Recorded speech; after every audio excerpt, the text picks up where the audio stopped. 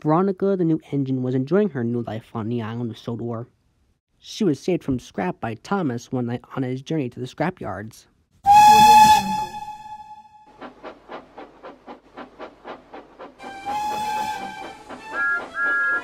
She likes helping Thomas on his branch line, taking passengers about and seeing the beauty of the countryside. However, she didn't have that many friends. Later that day, she spoke to her driver. "Excuse me, sir, but I don't have that many friends." "Yes, I know," replied her driver. "You've been acting a bit lonely lately." "I would like to interact with other engines," she sighed.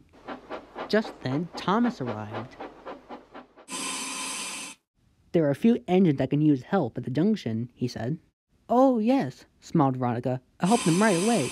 And she steamed away. Meanwhile, Emily and Molly were boasting about in the yards. "Dirty freight cars," they said. "Will you ever learn your manners?" "No, we won't, no, we won't, no, we won't," sang the freight cars. Then Veronica arrived. "Do you engines need any help?" "Oh, yes, indeed," said Emily. "We have to deal with these freight cars." "I'm Veronica," she said cheerfully. "I'm Emily. And I'm Molly. Nice to meet you two. Now, let's get to work," he said.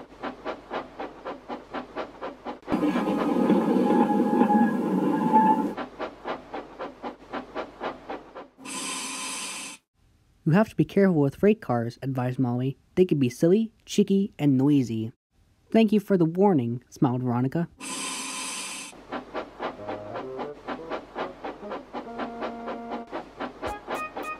Veronica was very happy to be making new friends.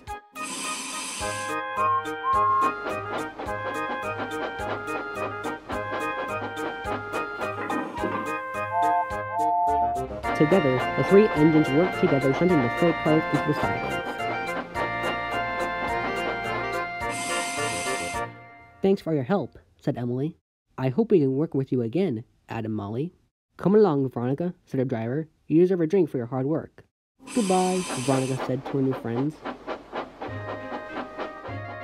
Later that night at the sheds, the engines were boasting. Henry was supposed to pull the flying kipper, but Henry was ill. Sir Topham Hatt quickly arrived to stop the commotion. "We don't know what's wrong," sighed the workmen. "Henry can't pull his train." "Find another engine," said Sir Topham Hatt. "May I go, sir?" asked Veronica. "I suppose," replied Sir Topham Hatt. Veronica felt excited. Before she left, Henry warned her. "Be careful when you're puffing along the main line," he said. "There's a bridge under repair. Whistle to the signalman to switch the points." "I'll make sure to do it," she replied, and steamed off. At last, Veronica arrived. She coupled up to the cars, and the conductor waved his green flag. She was ready to go. "My first ever goods train," she said happily. "This is great." As she steamed out of the docks, the cars made a plan. "A newbie, eh? Let's push her about." The cars giggled in delight. The signalman was asleep and didn't hear Veronica passing by. While she passed, she forgot to whistle to the signalman. By the time he woke up, she was already out of sight. Then, she was diverted onto the line that Henry warned her about. "Now for a plan," called the cars. "Go faster, go faster." "Stop pushing me," she cried. Suddenly, thick fog covered the rails. "I can't see," cried Veronica, nor could her crew. And when she could, it was too late.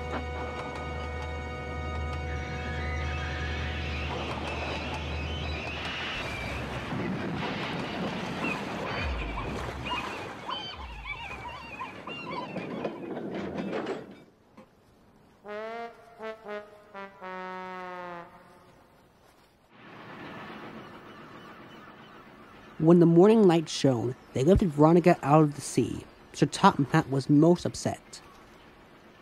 "I'm very disappointed in you, Veronica," he said. "You were supposed to pull a flying kipper, not go swimming in the ocean. Henry informed you to whistle to the signalman.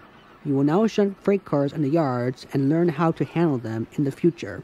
"Yes, sir. Sorry, sir. she sighed. After Veronica had her wash down, she was back at Thomas's branch line. She was very unhappy with her performance.